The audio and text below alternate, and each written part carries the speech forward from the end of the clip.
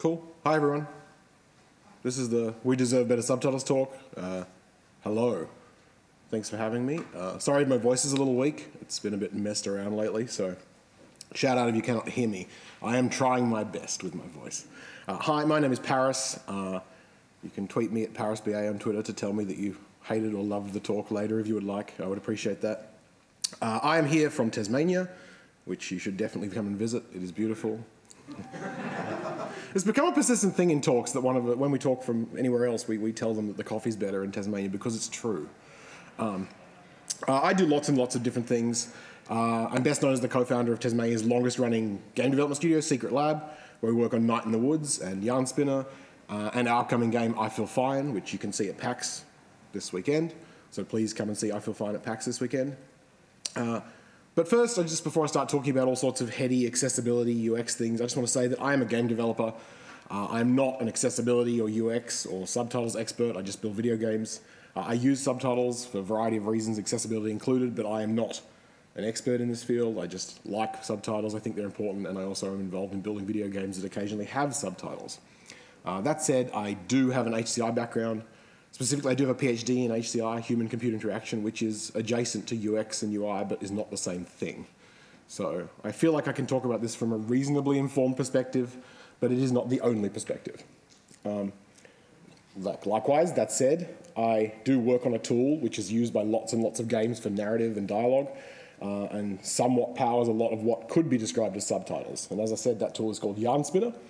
Today's talk has nothing to do with Yarn Spinner, but our work on Yarn Spinner dictates a lot of how text and text presentation in games work, so we think about it a lot. Before I get started with actual examples of subtitles, I just want to say there might be some screenshots of videos of standard video game violence, things like that. Nothing that anyone who's familiar or plays video games would be too uncomfortable with, but just FYI, there's some things that are video game violence in here. And also, I will be complaining about how video games do certain things, but it's not really meant to be complaining about the developers because everyone makes mistakes and game development is really hard. So in most cases here, the games I'm showing you have fixed most of these issues or at least addressed them in some way. So this is not meant to be a thing where I complain about video games and say these are people absolutely terrible human beings for having done this. It's just pointing out how we can do better.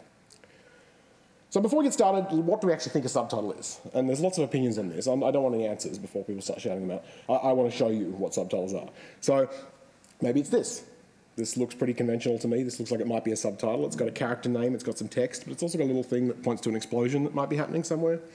Maybe this is a subtitle. I don't know. Is it? Maybe it's this from our game Night in the Woods. Maybe this is a subtitle. This could be a subtitle, but it also could just be part of the game. Maybe it's both. Who knows? Or this.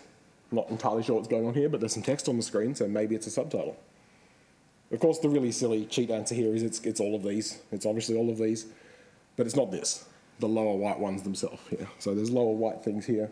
Those are called captions. Captions can be and should be part of your subtitling efforts, but are not subtitles in themselves. Captions capture a game's key noises and atmosphere and gameplay. And if they're only doing that kind of thing, they're exclusively captions. They're not subtitles. Valve is a really great example of a studio that does really good captioning, but not necessarily consistently good subtitling. So we're mostly here to talk about subtitles. So you might be wondering why subtitle, what's the point? And I suspect a lot of you have some ideas in your head about why you might want to subtitle things, why it's a good idea to subtitle. Often these revolve around accessibility. Accessibility is the obvious big one. Plenty of people have hearing difficulties and subtitles help. Subtitles help for really obvious reasons there because they can read the things in your game that are coming out as audio. You should do subtitles well for this reason alone. Even if there were not other good reasons to do subtitles, it's a really good reason to do them.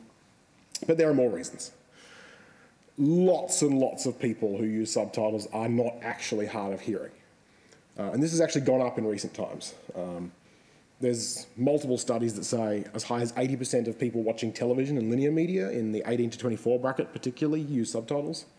But statistics go as high as 95% depending on how you look at it. This is from the BBC subtitling guide, which I'll talk about in a minute. It gets really pronounced in the younger age group. There's some links at the end which I'll collect for you and you can just have a QR code, so don't necessarily try and capture the information if you want it. But subtitling is hugely popular and it's actually gone up during COVID, people using it a lot. We don't really know why. We can guess, but we don't really know why. In the video game world, It holds true as well. This is the senior manager of accessibility at Ubisoft talking about some Ubisoft games, and you can see that Far Cry New Dawn, which booted with subtitles on, 97% of players didn't turn them off. And there's some similarly ridiculous stats for Assassin's Creed Odyssey and The Division 2, where huge amounts of the player base either turned the subtitles on or left them on. And not all of these people are hard of hearing. Absolutely not. So subtitles are beyond an accessibility thing. They're really important for people's understanding of what's going on in your game for a variety of reasons, but primarily comprehension and retention. Subtitles help people retain what they're seeing and hearing, and the use of subtitles together with audio in people who can hear increases the retention of the content more than just audio or more than just text alone. So when you've got subtitles, people actually pay attention to what they're reading and hearing. It's that simple. This is doubly true for non-English languages. If your game has multiple languages, subtitles really help retain and comprehend what's going on, the other language that is. But they also kind of help people learn that language a little bit, which is really interesting. So by the time you're repeatedly exposed to that, you will have absorbed a bit of that language. I'm sure anyone who's like watched anime is familiar with this phenomenon, but it really does hold true in video games as well. Also, people just seem to like them. There's lots of academic research, which there's some links in the resources at the end that say people really like subtitles, and it feels comfortable when subtitles are available. It feels familiar, it feels happy, it makes them feel like that they're in a place that they can comprehend and understand, even if they're not using them or glancing at them. And we'll get back to the glancing in a bit. So let's talk about the usual complaints. There's a lot of standard complaints that we can list about subtitles, and it's worth taking a look through those. Hopefully you can guess a lot of these, because they're kind of really obvious when you think about it, but it doesn't mean we as game developers do it very well still. Some people call these the basics. There's a really great accessibility advocate called Ian Hamilton that does a talk at GDC every so often, and he calls these the basics. And we'll come back to the core recommendations for addressing the basics later. But let's have a look at the usual complaints for subtitling with some examples, and hopefully these will ring true to you if you've played any video games that have had subpar subtitles. So the first one is tiny subtitles. Absolutely minuscule subtitles that you cannot see are a pervasive problem in video games. They're all over the place. So here's an example. This is from Wolfenstein 2, The New Colossus. This is unreadable. Like there is a subtitle. There is a subtitle there, but it's tiny, right? It's just too small to see. You absolutely cannot read that unless you peer at it intently, and that's kind of the opposite goal of subtitles. It should be really easy to read if you need it. Yeah, this is just bad. There's really no excuse for it to be this small. Here's another AAA that should know better. This is Star Wars Battlefront 2. This is slightly better because of the contrast in the background, but it's still basically unreadable as far as I'm concerned. This is just sad. AAAs tend to do this really poorly often. They just dump really tiny subtitles with no settings more often than not and expect you to be able to read them or consider it job done. AAs, like pseudo-indies, bigger, smaller games. This is Raid World War II. Often get this one slightly better. This is an example where they haven't. This is way too small. A AAA that does this really well is Ubisoft. The Assassin's Creed games, particularly Origins. For some reason, they all have very different subtitling settings. Does a great job with size. This is not perfect, but is significantly better and is obviously quite readable from Assassin's Creed Origins. Again, Ian Hamilton, the accessibility advocate I mentioned earlier, has a really great rule of thumb for this. Your subtitles should be at least 46 pixels at 1080p or equivalent. And that's not perfect, but it kind of addresses most edge cases to the point where your subtitles will look okay if they meet this sizing requirement. Realistically, your subtitle size should be fully configurable though, and we will come back to that. This slide is directly stolen from Ian Hamilton's GDC talk, which I will give you a link for at the end as well, which is awesome. So the next usual complaint is extremely long lines that make it hard to read. Size is not the only issue. Text placement is actually a thing. When you are placing text on screen, you think about it very carefully in your video games, apparently except for when you're subtitling, where you just let it do whatever. Too many games, like this from Call of Duty World War II, but literally all Call of Duty games do the same thing, is not egregious, but is not pleasant to read just because it's so long. It's just too many words for one single subtitle. A really bad example from a slightly more indie game, this is Canarium. This is just unreadable in general to me. You can kind of read these if you concentrate, but that's not the goal of a subtitle. The goal of a subtitle is to something that makes it easy to comprehend, not harder. So this is way too long. A really great example of correct length of lines, nice and short, is Xenoblade Chronicles. And indeed, most kind of Japanese or Japanese-inspired games actually do this really well for the English version, because I guess they've been through multiple rounds of people considering the text. for the English version. Xenoblade Chronicles 2 is really consistent about its text lengths. There is a really straightforward solution to this, and that is just to, align your text sensibly and don't let it fly off the screen. Maybe this is because lots of subtitling in games comes from some sort of automated system where they just dump the text in and expect it to display on the screen and then call it job done. When realistically, this needs to be an editorial UX process where you actually think about it as much as you think about everything else in your game, and that's kind of a theme of this talk. Please think about your subtitles as much as you think about all the other stuff you put on screen in your game, and don't just treat them like an afterthought that your text display system can handle. Here's the third user complaint. It's just way too much text. It ruins everything. You spend time reading the text and not paying attention to the game, and you'll get killed, or you'll miss something, or you won't do something right. Odds are you're not listening to me properly right now because you're trying to read that. It's just too much text. This is very similar to the previous complaint and kind of flows with it. Here's Hellblade: Senua's Sacrifice. Amazing game, mostly terrible subtitles. The subtitles in this are just too long and are unreadable on some places. This is not terrible, but it's not great. This is kind of a big, small game, but the indies are also really bad at this. This is getting over it with Bennett Foddy, where the subtitles is generally too long and unreadable throughout the game. And the subtitles in this game are actually kind of important. So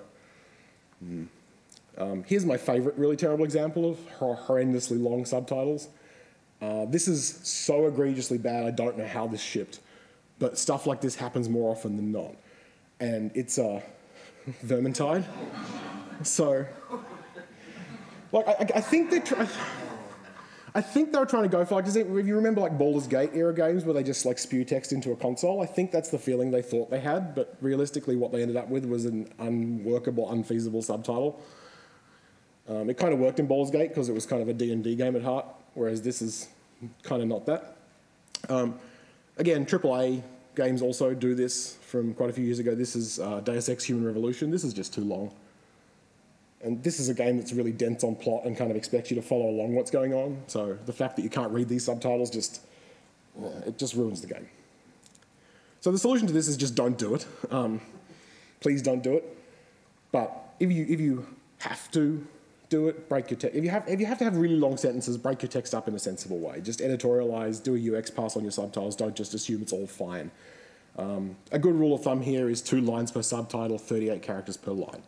This is not a magic. This is not backed by much more than anecdotal evidence, but multiple people have arrived on a very similar rule of thumb, and we have to assume it's for a reason at this point. Ian Hamilton, the guy from the GDC talk I keep mentioning, proposes basically this. He says 2 lines per subtitle, 3 of it's crucial, and no more than around 40 characters per line. And that's for English only. Your mileage may vary for non-English languages. It's obviously quite different. So try to keep your subtitles short and to the point. And actually editorialize them. Go through them, review them. Don't just assume your text presentation system will make them work properly. So the fourth user complaint is about contrast and legibility. If you can't read the text, it's as good as not there. So that says bad contrast. I can't tell if it's readable from there, but it says bad contrast right in the middle. Yep. Here's a really bad example of bad contrast in a video game. This is from Need for Speed Payback. Can you read the subtitle? Can anyone actually read that? You can kind of squint at it, right? So I had to put a box around this one because when I was rehearsing the talk, I couldn't see it myself, so it's there. This is bad. Terrible contrast. And like, obviously at some points you can see the subtitles because the ground underneath changes color, but that's lazy. Why? Like, they've clearly thought about these beautiful dials and the map on the side and designed them with like care and precision, and then they've just dumped text on the screen. I don't really know why this happens. Here's an example from Star Wars Battlefront 2. This is a video, so it might be sound. It's really hard to read in space when you're on top of like a Star Destroyer or something. Fighters, form up on those rebel transports. Like, sometimes you can see Stop them from boarding the Dauntless and I'll take them down. Sometimes it's just not there. Likewise, the markers on the enemy ship, sometimes you can read them, sometimes they're not. Kind of messy. This happens a lot. Engaging enemy transport. It is taking evasive action. Destroy it before it has a chance to board. One down. There are still 2 more searching the station. Rebel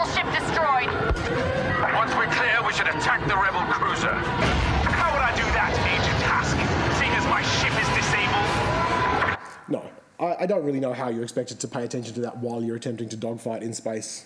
It just doesn't make any sense. Some of the more slightly, the esoteric AAA games like Prey do this quite well. Most of the games from this studio do it really well. There's some other presentation issues here, but the contrast is quite good. The really big games are actually probably the worst offenders of this. So the Halo series in particular has absolutely shocking subtitling contrast issues. This is from Halo Wars 2, which is probably one of the lesser Halo games in terms of its recognition, but one of the most egregious in terms of the subtitling contrast. But I don't even know what's going on here. Some sci-fi shit, who knows. This is bad, and you shouldn't do this. There are a variety of solutions here, and unfortunately the one most people reach to as the first idea as a solution is actually a really terrible one usually, and that's put an outline around it. Now that kind of makes it more readable, and if you do not have dyslexia, you might be just fine with reading that. But if you're dyslexic, the outline or a shadow or any of the other clever approaches you might attempt to fix this with are just going to make the text less readable. So you should not do that. The best solution is to actually offer the ability to place a coloured box underneath the text, and ideally allow the player to vary the colour and the transparency of that box. Something like this solves 99% of contrast problems in your games. You will note we haven't actually changed the colour of the word bad contrast there. We've just put a box under it, and it's improved it to no end. Really, and I can't stress this enough, this game does subtitling better than almost every other game. Despite that, I will complain about them in a minute. A really good example of subtitle settings, especially around the contrast issue, is Destiny 2. Destiny 2 has a variety of settings, including a preview in the settings, which is just mind-blowingly helpful, right? Because you then don't have to back out and find a subtitle to see if what you've done is going to work for you. So Destiny 2, fantastic work on the subtitling. So the fifth user complaint is obscure line breaks. And this is just such a silly one that just sort of highlights how most of these games are doing their subtitling with some sort of automated system or text display framework that then has no further attention paid to it. Now I'll complain about Destiny 2. Destiny and Destiny 2 generally have some weird subtitling breaks. This is a fairly gentle example, but it's not broken at a very nice point. Like you have like a background in English or literature, you're going to cry when you see something like that. It just makes no sense to do it like this. You can do a much better job. I suspect this is the result of automated systems that don't necessarily have the line breaks reviewed, or some sort of scaling system that means it's not something they feel like they can control. It does get worse though. This is Breath of the Wild. Everything about this presentation is kind of okay, except for the line breaking, and I don't really know why it's line breaking like it is. It's just not great. Ghost Recon Wildlands has some weird line breaks occasionally. I don't necessarily think this game does subtitling poorly. Oye, gracias for taking out that pinche Reed and his crew. Word that the Undertakers were just a couple of putos is spreading. People are sleeping much better now that they know no one's gonna snatch them in their sleep. So they've clearly prioritized accuracy to the sound over anything else, I suspect, which means it breaks at weird points, which I guess it's forgivable on some level, but you can probably do a better job. Surprisingly to me, because I don't think this game had a great accessibility in other ways, Cyberpunk 2077 had really good line breaks on its subtitles and really looked like somebody did an editorial pass at all points in the game to make sure it made sense. But please remember, line breaks are editorial. The solution to this is just remember that you need to go through and look at it. You work so hard on all the bits of your game and then let something automated slice up your subtitles and line breaks. But if you give them some attention, this will just not happen. So the sixth complaint is poorly timed subtitles. This happens more often than not. And as I said, I think Ghost Recon Wildlands prioritised not being poorly timed at the expense of some other things, but it still happens. So here's an example from Wolfenstein New Colossus. There's no sound, I don't think there's any sound on this video, but you'll see the timing is quite weird. All right, so like,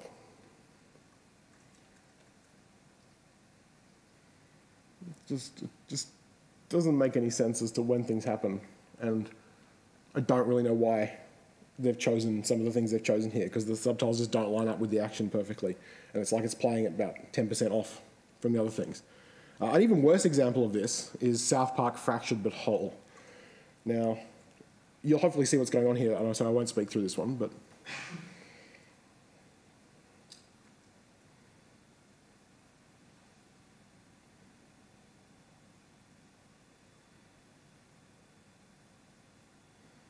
So I get South Park's a pretty high-speed property, like they speak fast, but this is just too fast to be digestible in any way and actually be a useful subtitle. So it would be almost better if they had no subtitles and just turned them off here, because it just confuses things. And this happens so much. This happens constantly in video games. Destiny actually does this really well. So I did say I'd complain about Destiny. I think I only complained about Destiny once. Destiny does this really well. The subtitles are spot on with the sound. Guardian, high forces are lashing out from the Cosmodrome, led by a disgraced wizard named Navota. Disgraced? She narrowly escaped a previous Vanguard operation with her life. Now the Brood questions her strength. She'll be desperate to prove herself. Indeed. That desperation makes her dangerous, but also reckless. Eliminate her before she regains her footing. Seriously, that was pretty spot on. They did a pretty good job with the alignment there. They did some weird line breaks, which is the thing I complained about Destiny doing before, but other than that, the subtitles were basically perfect speed and perfectly spot on with the sound, which is what you should be trying to do. And again, this can be solved by editorial pass-on timing. Very simple. So those are the most common problems that I think we need to keep an eye on when we do our subtitling. But if you haven't got time to do all those things, then you need to address the basics at the absolute minimum. So if you address the basics, you don't necessarily need to think about all the other things unless you have the time or resources, because obviously some of our teams are very small and resource constrained, and it doesn't mean you necessarily have the time to do all this. So the basics are the size, the contrast, and the amount of text. So if you cover features or hard code something that addresses all of these things, you are probably okay for most people. It doesn't mean you'll have the best subtitles in the world, but again, game development is a matter of juggling priorities. And if you can juggle priorities accordingly and prioritize these three things for your subtitles, you will probably be okay. Size, contrast, and amount of text. It's really important. So let's have a little bit of a chat about some more nuanced problems. There are some more nuanced things to think about here that are often missed in this kind of discourse. The biggest one that jumps out to me most of the time I think about this is games versus TV and film. So most of the research around subtitling has happened in the decades of film and television's existence. Traditional linear media, and something that applies to linear media does not necessarily apply to video games. And we just kind of assume it does because it looks like it makes sense. It's on a screen, right? It makes sense that it would be the same. But it's not quite the same. Or it needs to be tweaked to actually make sense in this context. One of the biggest considerations in this area is that games have a UI. This reduces the space for subtitling to begin with, but it also gives you a style that you need to mesh with, so you can't just dump things on the screen that don't fit the rest of the things you've got on the screen, which pretty much every game in the world does at some point with its subtitles, so you can do better at that. People feel like your subtitles are out of place and they feel like they're not actually there for them. And I'll get back to that in a minute. But at best case, it'll just be confusing and the gamer will think you're lazier than the gamers presumably already think we are. So don't do this. Don't think about your subtitles as something that doesn't belong in your UI. Place them in your UI. And a really great example of a game that places its subtitles in the context of its UI is Sea of Thieves. So I'm going to show you a little clip from Sea of Thieves. Sea of Thieves, in this clip, we're going to put down a mission, and the game's going to be clever enough to actually delay the UI for the mission start, and then show us some dialogue, and all of this is nicely themed within the context of the game.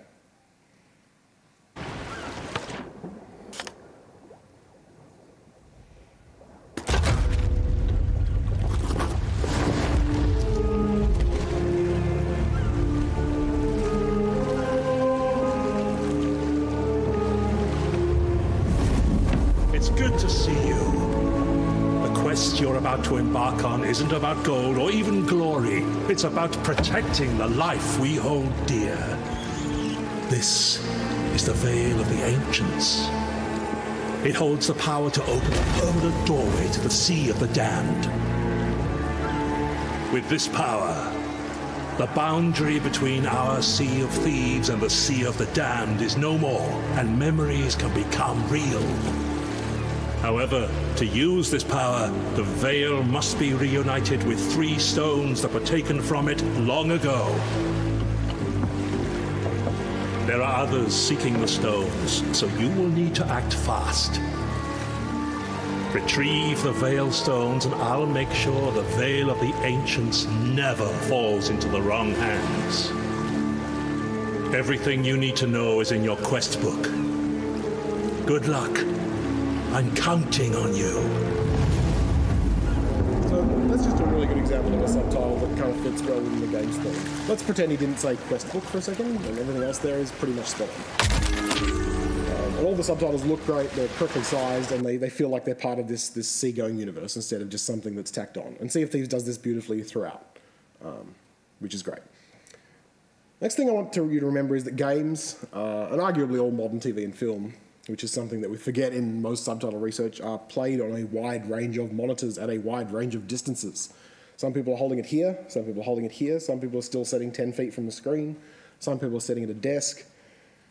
Almost all the advice and research you'll find, unless you're looking at very modern game-specific subtitle research, comes from the assumption of somebody sitting multiple meters away from the screen they're watching. We play games on all sorts of screens at various distances, and that needs to be considered. So your subtitles need to be flexible and account for that. Our content is also interactive. TV never has to show dialogue options, and games do. Well, some TV doesn't, unless you have some weird, I don't know. The UK experimented with dialogue options on TV for a while, but let's pretend that doesn't exist. TV does not have to show dialogue options, and games do. And this transforms our subtitles from something that's kind of a passive element to something that's active. And there's only a handful of ways we do this in video games, and they need to fit on the screen and fit in the context of our subtitles. There's the BioWare Mass Effect way, where you get the ring of choices, which is a pretty effective way. And Mass Effect and BioWare in general do subtitles really well for the most part. They have some size issues, but overall they're pretty good. There's the classic list of options with timer way, which also kind of works pretty well. And then there's the weird indie way, which, you know, am I choosing text or am I playing the game? I don't really know at this point. You know, this is making a choice in a weird indie game. This is a dialogue chooser, I promise you. Right, so, you know, there's a lot of ways you can do this, and we have to think about these sort of things when we build our video games and our video game UI, but these sort of decisions and choices are part of your subtitling choices and are equally as important as your subtitling. When we're doing subtitling these days, we also have to design for multiple users. Multiple people might be watching somebody play a game, the game might be being streamed or captured in some way, or it just might be a regular old multiplayer game. And the subtitles need to handle different players, potentially needing different snapshots into the same world, different sets of versions of the dialogue. I could not find a good video of this, and I did not have it in me to install this game to take a screenshot for you, so please forgive me, but Star Wars The Old Republic, the big Star Wars MMO, had a really cool system where it handled you being in a party with multiple human players who then one of them initiated dialogue really well. Because it was Star Wars, they just initiated a holo call to your holo communicator that the other characters had. So basically, if your friends were having a live conversation with an NPC and you were on the other side of the map, you got a phone call and joined the conversation that way. And it was just really clever. You could still make the same dialogue choices and impact the votes on what was said the same way as your friends did, but you had this thing you were holding, you were looking at the characters on like a Star Wars holo projector. And it went to the effort of actually giving you a hologram of the character they were talking to as well, instead of just like a box in the corner. It was really cool. This is clever mission design as well, as much as it is clever subtitling, but it was a good thing to do. Along the same vein, games can do dynamic subtitles, where you can position and adjust the subtitles so they are context relevant. And TV has flirted with this, so depending on the standard of the broadcast medium, when you have subtitles in some television programs, you may notice they move around the screen so they don't obscure things, or they cover the corner where the sound is meant to be emanating from. But it's not ubiquitous in linear media. In video games, you can position and adjust them so they are context relevant near the speaker or changing as long as the line is being presented. Film doesn't really do this, but TV has flirted with it. Games make this work pretty well. You know, Night in the Woods does this pretty well, I think, where we have a TV in the corner that's, you know, shouting at you while you're also having a conversation. And it's very obvious that that dialogue is coming from the television, not from you. I don't think we see many AAA games use techniques like this. I think maybe that's because they're trying to be films. They're trying to pretend they're filmic or cinematic in some way. But it would be nice if they did play around with this concept. So video games also have sound effects that are probably more crucial to being able to engage with the medium than film and television. And sound effects need to be subtitled or closed captioned, as the case may be. I'm going to show you an infuriating example here that you're going to hear with sound, but I want you to imagine how this might go down if you did not have sound on and there are no subtitles, because there are no subtitles in this game that work very well. This is Resident Evil Biohazard. And in the context of this scene, you've just killed a boss and you're wandering around. and you're picking up some items, looking around, and then there's a phone in this room. And the phone's only going to ring when you start to leave the room. So if you wander around the room for an hour, nothing will happen. It will only ring when you exit the room. And the phone has no cue that it's ringing other than sound. So if you were playing this game without sound or you could not hear, if you had sensory issues, if you just can't hear at all, you'll miss this cue entirely. You might literally wander aimlessly for hours before the game would let you progress something, because you can't just intuitively guess what the game expects you to do next.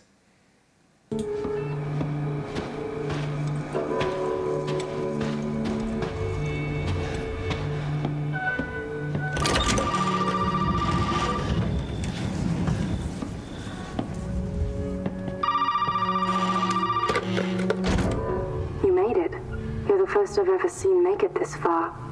So what is it you need me to do? Is it going to help me get out of here? Yes. Now listen carefully, Ethan. So, unless you manage to spot the phone flashing for the second it does flash, and it stops flashing immediately even though you can answer it, you would not know what to do next if you did not have sound in this game. And there is an optional setting that turns on the little icon that appears above the phone that shows it's interactable, but that is optional. Sound information in games can be essential to your progress or your ability to survive at all in the game, but sadly, it's often not subtitled or closed captioned at all. And this just makes this game basically unplayable if you're not playing with sound. Minecraft does a really great job in the Java edition. It actually dynamically subtitles where sounds are coming from, which is pretty awesome. The newer edition doesn't do this quite as well as the old edition, but it still does it pretty well. So Minecraft actually surprisingly has a great version of this. And I think something like 40% of Minecraft players play without sound at some point, which is quite high. And that's probably because they skew younger into that demographic that likes subtitling and doesn't like loud noises. So for now, these days, film and television does do subtitling better than us. It's just because they've been doing it longer. But they also have legal requirements they have to meet. In most countries, there's some sort of code of practice that linear media has to adhere to that has existed for a very long time. And there is no uniform code of practice or set of legislation or thing that covers large parts of the world relating to video games and subtitling yet, which is a bit sad. Maybe we should have some legal requirements we're required to meet. It would probably help our accessibility to no end. When it comes to talking about subtitling, one thing a lot of people cite, me included, is this BBC guide. It's legitimately fantastic. I highly recommend you check out the BBC guide to subtitling. It is full of fantastic things, but it is very much designed for a linear media audience. With that said, please do read it. There'll be a link in the resources at the end. You don't need to remember it right now. It's full of amazing tips that make perfect sense in the world of video games, even though it was designed for linear media. And two of my favourites are this one. It talks about the order you should use subjects and verbs. So you should say floorboards creak, or so-and-so shouts orders, not creaking on floorboards, not orders are shouted by John. And some of these are obvious, but some of them we slip up on occasionally. So when you're subtitling, the BBC reference has a really great set of resources that you can cite as the correct way to do things that are backed by the BBC in terms of the decades of research into these things. And they have other great tips like animal noises, talking about in factual linear television, maybe you should say lines roar, but in something like an animation or a game, it might make more sense to just spell out the noise that is being made. Right? And this is really concrete, useful stuff. So I cannot recommend this enough. So I'm just going to sum up, and then we've probably got 10 minutes for questions if anyone has any questions. Try to think about, and if your team is small or agile enough, do these things first and then tackle the other things. Try to convey the entirety of the sound experience in your subtitles. A good subtitle conveys to the player as much as possible of playing with sound. The text needs to be readable, match the dialogue as closely as possible, and be well timed and not obscure parts of the game, but it really just needs to match the sound.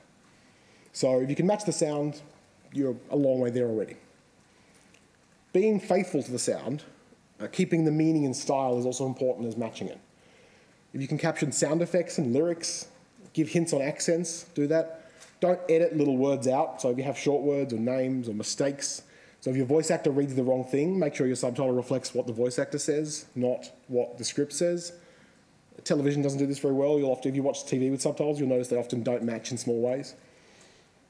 This makes people feel like the subtitles are belittling or insulting them, and there's actually lots of research to say that, and you can find that information in the BBC guide. But adjusting a subtitle in a non-faithful way, making it not represent what's actually being heard, will make people feel like the subtitle is insulting and just generally give them some sort of feeling of unease or unpleasantness about your product, even if they're otherwise enjoying it. And that's probably literally the opposite of what we want to do in video games. So editorial decisions are really essential as well. Achieving everything you need at the same time is not always possible, so you need to pick and choose the ones you need to tackle and the ones you have the bandwidth to tackle. And most of the time, it's really important to remember that subtitles are accessibility and UX together. It's combined in one horrible mess. Subtitles are not just for people with accessibility requirements, they're for your whole game audience. I'm not entirely sure why subtitles being for people with accessibility needs was ever a good argument as to why we should spend less time on it than other parts of our game's UX, but it was for a long time. But it should not be just for people with accessibility requirements. It's for everybody. It's a vital part of your game, and the stats indicate this. It's as looked upon and touched as all the other UX and interface elements in your game. If you can make your subtitles customizable, that's great. Please do that. It's highly unlikely that one style or set of subtitles will fit every player. If your subtitles are customizable, or you can provide a selection of different styles that they can pick between, you're likely to provide something that all your players can enjoy. People often feel like they have to make subtitles that fit everyone, when really they could just make them customizable and provide some options. One of my favourite examples of this is from the really weird adventure game, The Adventures of Bertram Fiddle. It has a default pretty solid look. It's kind of the bare minimum you should be aiming for. It's readable, it's nice. Not too much text, the contrast is right. But because people approach subtitles from a range of different perspectives and needs, you can accommodate that, and this game does. So this game has a whole bunch of different options that let you pick how your subtitles look. And if you are not a big subtitle user, you might feel that these look kind of similar, but there's actually a vast range of differences in these depending on your needs. Some people will be deaf and have no or less hearing than a fully hearing person, and they will require subtitles that are completely clear, understandable, and faithful to the audio so that they can enjoy your game the same way. Other people will be fully hearing, but will have subtitles on so they can glance at them sometimes so they don't miss something. And they need the subtitles to be present, but not too obtrusive, yet still somehow readable. They need them to fade in the background when they're not looking at them and be visible and present when they do look at them. Other people can hear just fine, but have some sort of sensory issue that means they might have their audio very low or very quiet, which means they may look at the subtitles more than the person who glances at it, but not quite as much as the person who can't hear at all. And they need something again. There's very different reasons to use subtitles, and they're not all the obvious ones that you think. So on that note, customizability is extremely vital. You can't predict exactly why someone wants them or how they want them, so give them the options to change it.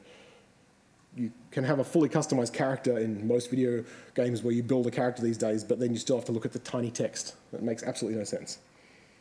At the very minimum, you should let people customize the font, text size, who's speaking maybe, and the background. But we really need to be consistent. Games need to provide similar sets of options, and it needs to get better across the whole industry. And subtitling needs to not be an afterthought. They need to be something that's not a free feature of your text system or your display system that's never given any thought beyond ingesting your script. They're as important as all the other UI and UX elements that your teams spend thousands of person hours working on and then ignore the subtitle bit. So please treat subtitles with the same respect as the rest of your game. Thank you for coming to my talk. This QR code will give you a bunch of links that I've talked about. And I think we have 10 minutes for questions. There's a microphone here. Thank you.